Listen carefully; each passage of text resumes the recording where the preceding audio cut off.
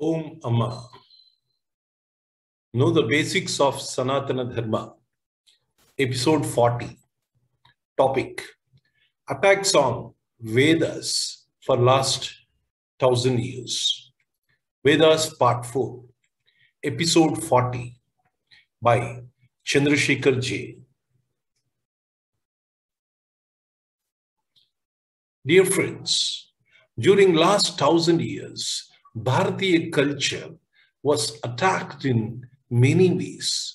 In that process, the sanctity of Vedas was also intentionally debased. The attacks on Vedas can be of various kinds. Here we'll be discussing few major aspects of attacks, dear friends.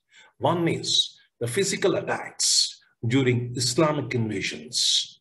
Second, intellectual misinterpretation by Western scholars.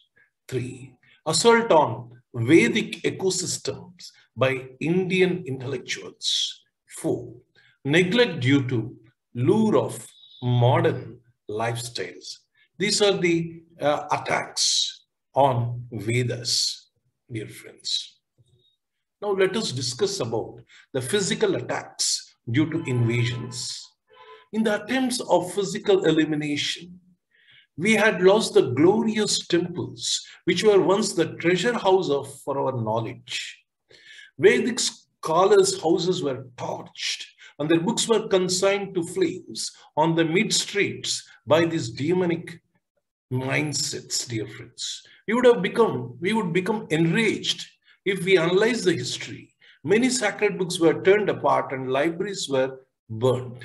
Please note that attack was not only on the temples but also on the Vedic knowledge and on the Vedic scholars. In spite of brutal attacks and in the environment of forceful conversions, the Vedic scholars tried their best to save the treasure of Vedic knowledge, dear friends.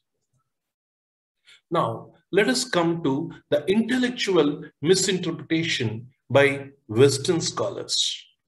During British rule, Western scholars called as Indologists did research on Indian scriptures. They did research by wearing Western glasses without understanding the Indian culture. They tried to fix the time frame for Vedas within the framework of biblical chronology and fixed it around 2000 BC to 1500 BC, dear friends. And we all know the attempts of Max Muller in this regard. As per the Archbishop Usher's chronology, which says God created world in 4004 BC. So, basing on this date, everything has been rearranged. Our history was completely concocted. They concocted the Aryan invasion theory to support the view and thus divided the people of India, dear friends. They learned some part of Vedas and started writing commentaries on them and misinterpreting them with ulterior motives. Now, let us understand what Kanchi Paramacharya, Shri Chandrasekhar Saraswati, who himself is a great Vedic scholar and who has learned many languages. He has written this, he has in his talks, and that book is available, that is called as Hindu Dharma. He was telling these words, which I am quoting here, dear friends. I will read it for you. The intention of many of those who call themselves as Orientalists or Indologists was not above reproach. They wanted to reconstruct the history of India on the basis of their study of Vedas, and in course of this, they concocted the Aryan Dravidian theory of races and sowed the hatred among the people. Purporting to be rationalists, they wrongly interpreted in an allegorical manner what cannot be comprehended by our senses. In commenting on the Vedas, they took the view that sages were primitive men. Though some of them pretended to be impartial, their hidden intention in conducting research into our religious texts was to propagate Christianity and to show Hinduism in the poor light. This is what Kanchi Paramacharya, Shri Chandrasekhar in the Saraswati says on the attacks on Vedas. Now he continues, modern historians have adopted chiefly two methods to determine the date of Vedas. The first is based on the astronomical references in scriptures, and the second one on the morphology of the language of the same. But have they, using either method, come to any definite conclusion? Each investigator has arrived at different age. Tilak has assigned the date 6000 BC to Vedas. According to some others, it is 3000 BC or 1500 BC. Paramacharya questions the time fixed by the scholars. Similar astronomical conjunction would have occurred earlier also, that is prior to 6000 BC.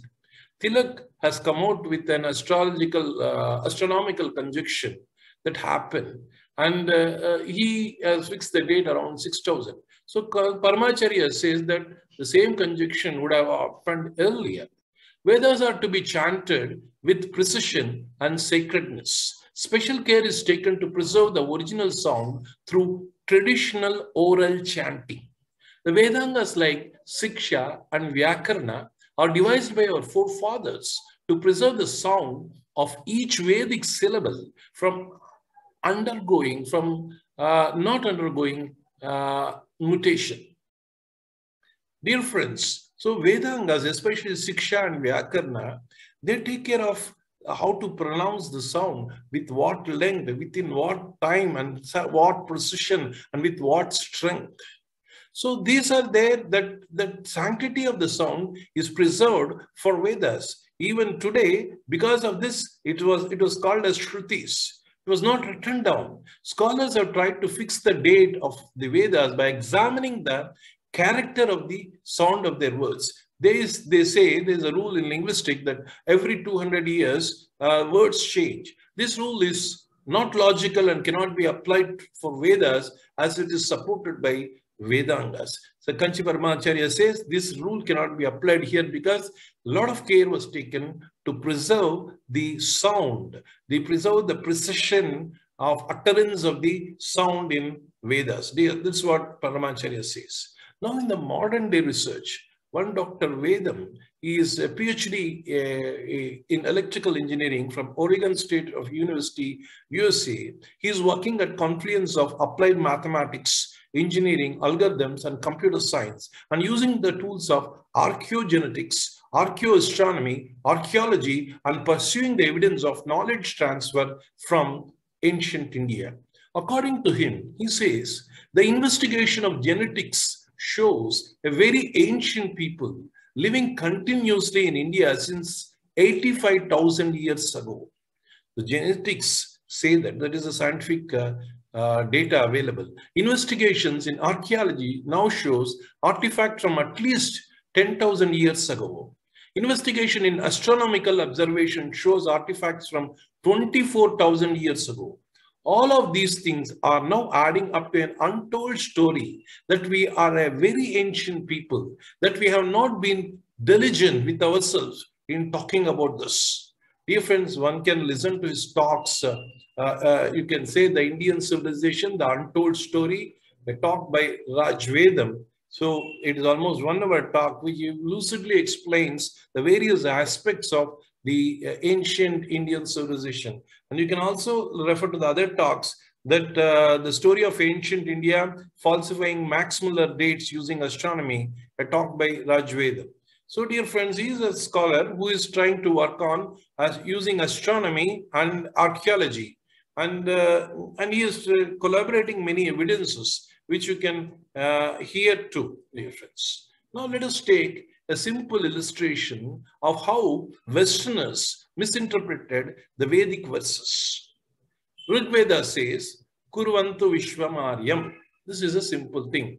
If we take the meaning of it, let us make this world noble. Arya means a noble person. Arya means let us make it noble. The translations made by Griffith and Wilson. Now, when Griffith says, performing every noble work, active, augmenting Indra's strength, driving away the godless ones. So this is how the Griffith's translation for that word. And then Wilson's translation, augmenting Indira, urging the waters, making all our acts prosperous, destroying withholders of oblations. This is what the Wilson says. So I have taken this from vedicgranth.org, the misconceptions on Vedas. So this is how the Westerners, with their own glasses, with their own interpretations, have misinterpreted the Vedic terminology or Vedic verses, dear friends. Now, apart from this, there were attempts by some Indian intellectuals to glorify Vedas. In that process, they debased the Vedic ecosystem, such as Puranas and idol worship, especially Saguna Sadhana. It is like, for the sake of saving the roots of the tree, they have cut down the branches, flowers, and even trunk of it. So this also has done some damage to the sacredness of the Vedas. Though they have wonderfully interpreted Vedas as great, but they have virtually debased all the Puranas as myth and idol worship as a thing that is not mentioned in Vedas. This also has created a lot of confusion in the minds of people. In the independent India and in modern times, people were lured by Western education, including Brahmins, who are the custodians of Vedic knowledge, and neglected the Sanskrit education and Indian culture and imitated the Western ideas.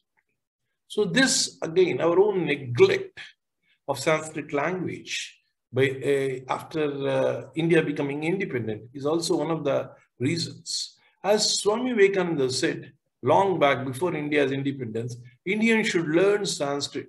Then only they will appreciate the greatness of Vedas and Indian culture, dear friends. Om Lokaha Samastaha Sukhino Bhavantu. Om Shanti Shanti Shanti. Om Shri Gurubhyo Namaha. Harihi Om.